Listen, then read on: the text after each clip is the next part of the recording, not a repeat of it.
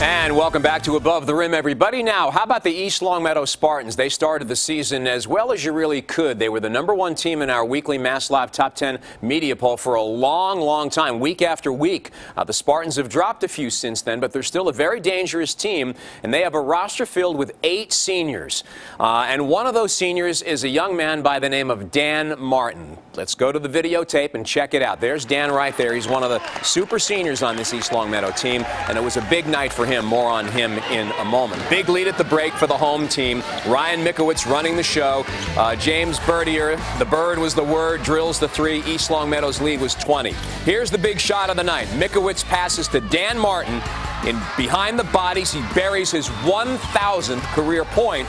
But because it was an MIAA playoff game, they don't stop the game. Too bad.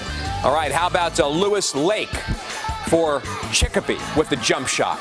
And those buckets were few and far between. The M&M boys, Mikowitz and Martin. Martin with a long 3. He finished his big night with 18 points. And you know who had the big game?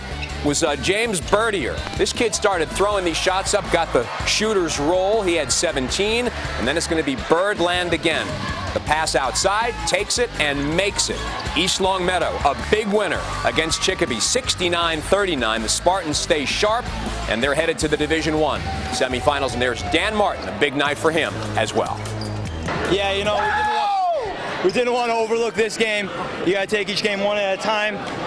So we had to come out here, try to get at it right away in the first quarter, and we got a double-digit lead in the first quarter. We never gave up.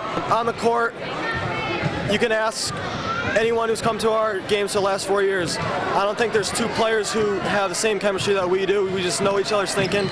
And as a teammate, I'm more of a vocal leader, and Dan's more of a leader by example.